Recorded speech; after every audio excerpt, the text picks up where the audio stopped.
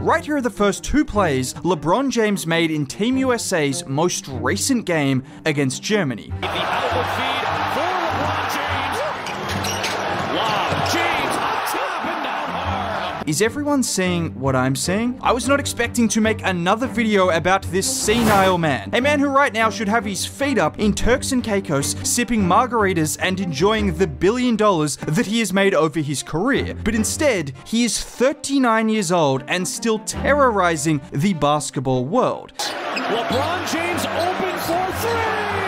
It's nearly the 10-year anniversary of this infamous tweet, and we still have no signs that this cyborg, this alien freak of nature, is slowing down anytime soon, because now for the second game running, it was 50-year-old LeBron James who led USA in points with 20, to go along with 6 boards and 4 assists, which means over his last 2 games, both of which have been separated by just a couple of possessions, LeBron has recorded 43 points, 12 rebounds, and 10 assists in just around 40 minutes of action. So pretty much a 40-point triple-double on slightly more minutes than he would average in the NBA. And he's done it on over 70% from the field. I'm waiting for next year's version of that tweet titled LeBron James is 40 years old, when will this end? And we can look back on that tweet in another 10 years time and laugh, because this guy might legitimately be eligible for his pension before we actually see him slow down. But getting back to the game, those first 2 buckets I showed you were the only shots he made in the first half of the game. So once again, it was a second half special from him, just like the game against South Sudan, and he showed off everything in his bag. Look at him here on the back down against Tice and the fadeaway jumper. A couple of minutes later, both bigs go under the screen, and pick your poison because he's coming off a season in which he shot 41% from 3 for the Lakers. But this was all nothing in comparison to the final quarter, or more specifically,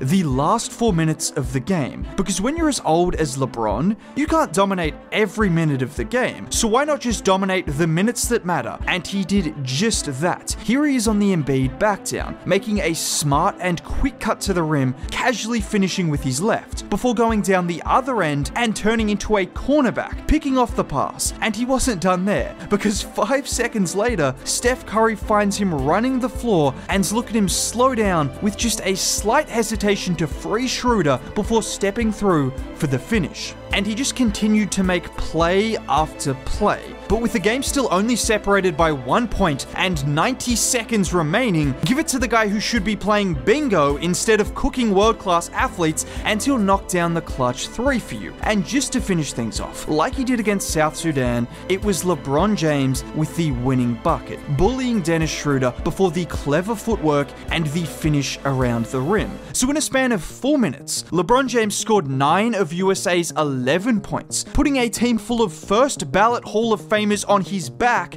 at 45 years old. LeBron James.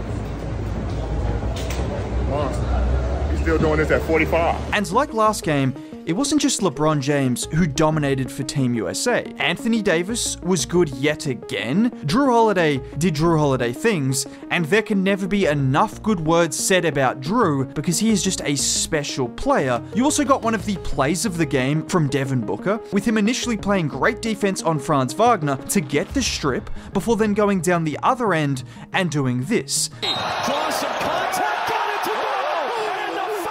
But amongst all the good performances, there was one other guy who had a really good game. A guy who everyone, including myself, has criticized. But Joel Embiid decided to look closer to the MVP level player we know he is in this game against Germany. And that means he was doing it on both ends of the floor. Like on this play, where Germany run that little brush screen to get Bonga going downhill, and even with that burst of speed, Embiid has the ability to recover and absolutely destroy that shot at the rim. That's just a violent block, which led to a blockbuster highlight.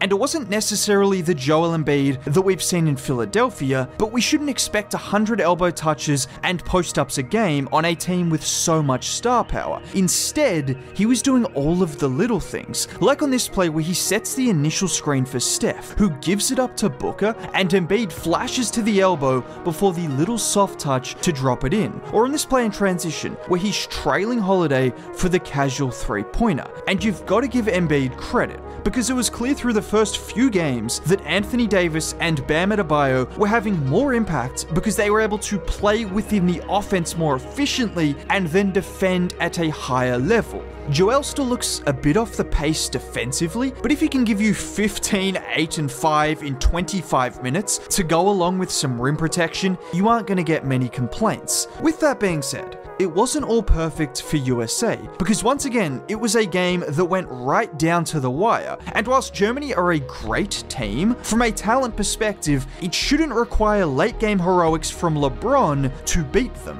The difference is, Germany played with more intensity, attacked the boards more ferociously, and was sharing the ball more. If there is one major problem we've seen from Team USA, it's a problem that we all could have anticipated, and that is with a team full of superstars and #1 options, there is only one ball. As a result, you have a lot of possessions that end in ISO ball. I just mentioned how Embiid has adjusted, but not everyone on the roster has made those same adjustments, and there are still way too many possessions that end in tough step-back jumpers instead of what should always be a good look for a team with 5 stars on the floor at all times. And when I talk about being able to work without the ball in your hands, you once again see the importance of guys like Jrue Holiday and Derek White. Look at this play with LeBron posting up. You have Steph and Booker providing spacing, which leaves the middle of the floor open for Jrue to cut aggressively before quickly giving it up to Embiid, relocating and knocking down the three.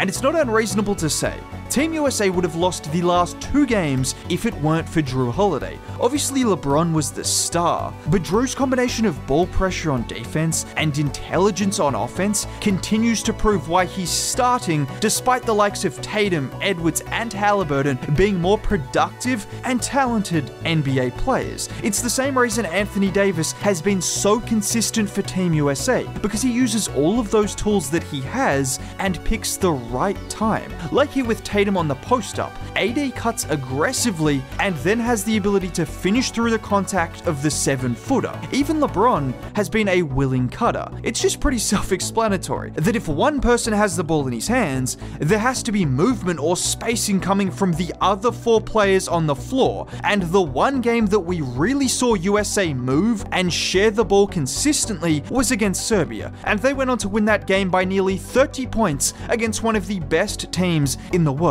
That is the film that Steve Kerr should be showing this team every day until the first game of the Olympics. Now, I'm not Steve Kerr, but I'll also be showing film on the Olympics and just the NBA going forward, so if you want to see more content like this, consider subscribing. Dropping a like on the video would be much appreciated. Regardless of that, have a very great day. Bye.